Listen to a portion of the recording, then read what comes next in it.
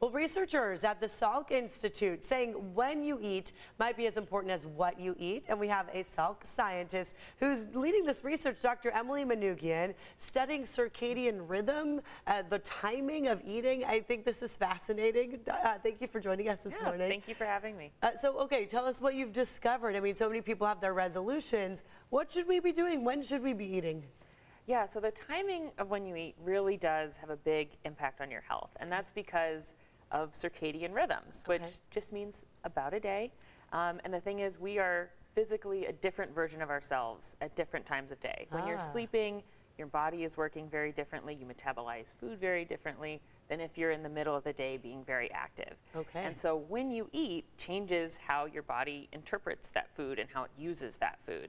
And if you get it at the right time of day, when you're active and needing calories, that's great, everything's wonderful. But when you eat, when your body isn't expecting it and needs to rest, it doesn't process it properly, and that can lead to problems over time. Wow, okay, so for a normal person, I don't want to use us as an example because our hours are weird, but for a normal person who might be busy from, let's say 9 to 5, what do you suggest? How should they kind of plan their meals? Yeah, so the work that we've done is focused as what we call time-restricted eating, where regardless of what else you're doing as far as your diet goes, and obviously what and how much you eat is important, but just eating within about an 8 to 10 hour window, so something like 9 a.m. to 7 p.m. or 8 p.m. to 6 p.m., and allowing that time for your body to rest outside of that window and be able to rejuvenate and take that time to actually rest and not stimulate your brain while you're sleeping and all those other things can lead to a wide variety of health benefits. So does that mean before 9, for example, you know, don't have that coffee, just kind of limit and not have anything? Yeah, so outside of that window, we recommend water only.